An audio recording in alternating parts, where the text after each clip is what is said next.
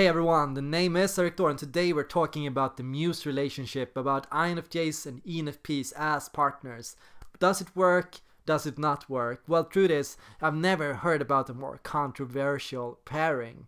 Yes, people either hate the idea of an INFJ dating an ENFP, or they love it. I see ENFPs roasting INFJs as the worst partners, and I see INFJs roasting ENFPs as the worst partners. And I see INFJs raising ENFPs to the skies, making it the ideal of the ideal, the soulmate of soulmates, the most perfect partner for an INFJ. So how can a pairing be so controversial? Well, I believe I have the answer. Now, what I've noticed is that INFJs and ENFPs are like the Muse reflection of each other. It's the mirror reflection of one another. When you look at an INFJ as an ENFP, you go, hey, that's me, but different. Hey, that's the inwards out version of me. Hey, that person is playing on keys that I would like to play on, that I wish I played on, but that I don't play on. Often what we tend to see them is a shared value, shared interests, shared passions. They value and they're fascinated by things that we are a little fascinated by as well, but also afraid of. Yes, we all have this identity of expressions and behaviors and beliefs that we kind of want to have or idealize having, but that we don't have. And this is also why it's such an attractive pairing. I do believe this is one of the most common relationship choices, and I think it's a very good opportunity for a lasting relationship. I think that this can become a lasting relationship if you're able to deal with the experience of these fears, anxieties, and vulnerabilities. Now, if you are not ready to be confronted with these experiences, the view of this muse can easily become rather the view of a demon. It can be that you're looking at the person that reminded you of your missed opportunities as an INFJ. It can feel like you're looking at the person reminding you of missed opportunities and choices and things that you wish you had gone for that you didn't go for. Or they can remind you of opportunities that you jumped for that turned out to be empty, of the experiences you had that turned out to lead nowhere, of the anxieties you had over the failures that you did because you hoped but it turned out to mean nothing. Yeah, this is a relationship pairing that requires you to be vulnerable and to hope and to try and to jump and to do things that you're scared of. And that can be a scary experience. It can be a scary experience, and sometimes it can be a failure. At times it won't work. At times the speculations an INFJ offer, the hope and the insight into the future, turn out to be fruitless and to lead nowhere. And at times they turn out to lead exactly where they meant to lead, or close to it. At times this can be a boost, this can be amazing, this can be a journey, a transformative journey. Often people who start dating partners of this muse pairing change a lot. Within just 1 year or 2 years they change and transform a lot. Yeah, I think no other pairing has such transformative potential as the muse dynamic. Now, there are quite a few issues and struggles and opportunities here, and I want to talk about them in a functional perspective. Yes, INFJs as feeling and judging types tend to be communicators. We share perspectives, viewpoints, and ways to look at things. We share arguments and ways to see and approach a situation. Feeling and judging is diplomatic. It's addressing different ways and different viewpoints, and it's looking at the best viewpoint, the overall level of how to look at and regard a situation. It's argumentative in its nature. It's not conclusive. Now, this is the main possibility and pitfall in the communication between an INFJ and an ENFP, because the ENFP is like a reporter. They're listening very intently to everything they hear. They're going, is that right? Is that wrong? Can I trust that? Can I not trust that? Does that fit? Does that not fit? And ENFPs with feeling and perceiving tend to dismiss opinions and thoughts that are bad very quickly. That's not right, or that's not correct. That's wrong, that's evil, that's rude, that's good, that's bad. ENFPs are giving immediate feedback on what they hear and what they like and dislike. as an INFJ shares, and they're reporters. They're constantly gathering stories and information about the INFJ. Now, at times, the key struggle, especially in stress, is that the ENFP feels there is nothing conclusive coming from the INFJ.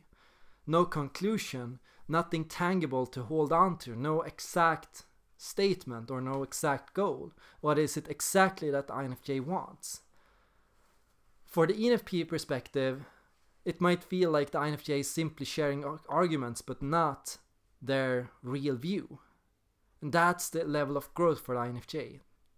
To realize your own viewpoint, to realize your own perspective, and to stick by what you believe in, and to stand up for it and to say, this is what I want. And from the ENFP perspective, it's that ability to be able to entertain values and perspectives and viewpoints that you might dismiss immediately. To learn to consider an idea or a value before you dismiss it, to actually go over it a few times. Could that be true or could that not be true? Is that actually right or is that wrong? And that's the key goal. Often ENFPs make up their minds too quickly. They decide too quickly if it's right or wrong, when in reality they are not necessarily so sure, not as sure as they might think. And it's often in this FJ-FP dynamic that the shame comes up. You might think in this situation that what you're gonna say or what you believe is shameful or inappropriate, or that it's not good. And the question here is, how passionate are you about what you believe in, and how ready are you to face that and to express that when the ENFP is asking you about it? Sometimes they might ask questions that you're afraid to answer. But often, the thing you can trust on with an ENFP is they do share your values. So if you speak truthfully and honestly, they will often agree with what you have to say. Similarly, for an FP, it's about kind of learning to speak up for yourself and to say and to share and to go, maybe I want this or maybe I want that. Even if it feels a little weird to say it, even if it feels like you're not sure about it. To entertain the thought that you might like something that you have never tried before. That's something an ENFP can learn from. Thinking about it, INFJ and ENFPs have a lot of differences in lifestyle and how they look at and how they regard their life and what kind of life they live. INFJs live slow, changing, philosophical, contemplative lives of introspection and thinking and reflection about life and existential issues. INFJs might look at like it might look like there's nothing happening in an INFJ, that they're all thoughts and perspectives and no action, that they're missing out on life and all the opportunities and everything happening around them. And that's actually true to some extent. That's a valid viewpoint, and that's often why an INFJ could even need an ENFP to remind them of this. Now, from the ENFP point of view, it can look as if the ENFP is rushing through life and that they're constantly chasing after new things and that they're never taking the time to reflect on what they actually want and what they actually need to be happy. And there's the deep contrast and the conflict of an INFJ and an ENFP. There's frustration here. Frustration over opportunities that you missed as an INFJ. Frustration over things that you did that you didn't think first before as an ENFP. Things that you could have reflected on or introspected on before you jumped. And INFJs and ENFPs have a lot to learn from each other here. Learn about why you do what you do, what made you do it, and learn about what's possible as an INFJ.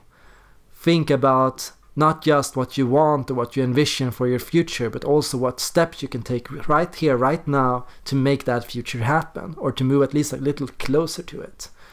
To jump for an opportunity, even if you haven't thought about it once in a while as an INFJ. Even if you don't know where it leads, to jump for it, to dare to jump for it.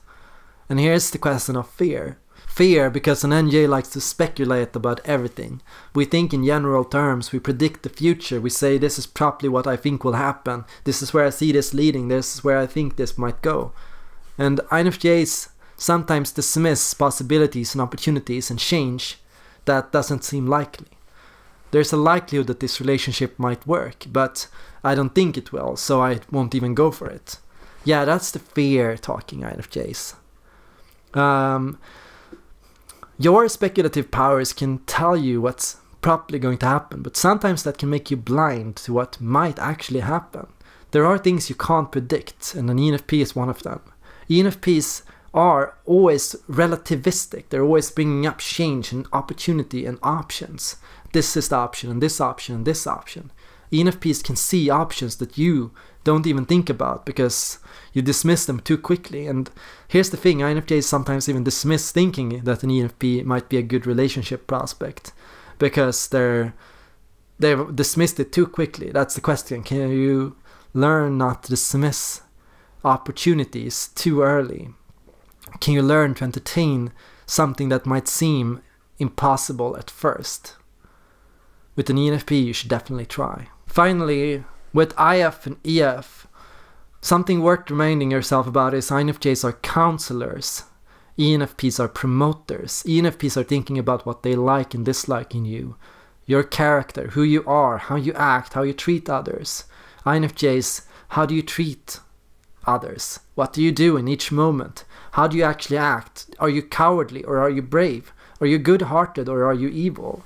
And those are all questions that an ENFP will bring up in you. They're gonna be showing to you how you actually act, what you actually do, how you actually behave, and sometimes that can be difficult to be confronted with.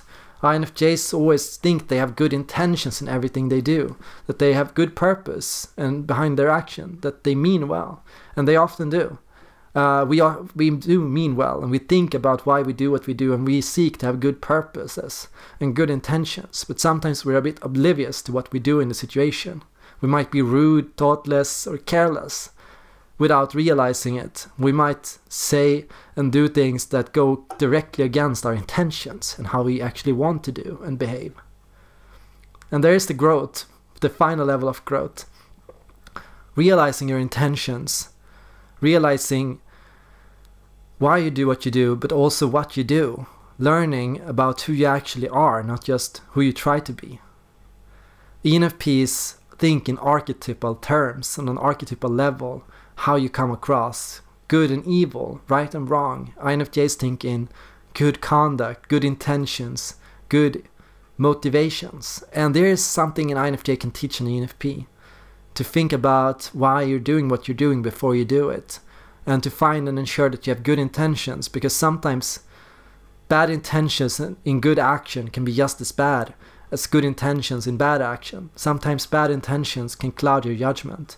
If you're coming at or doing something positive, but from a perspective of bad intentions, that might cloud your judgment, and that might cause your good actions to fall on bad ears. Now, it's important to consider your level and your age and your maturity and your issues and your growth. Sometimes it's better to find yourself before you go into this relationship, to find who you are on your own.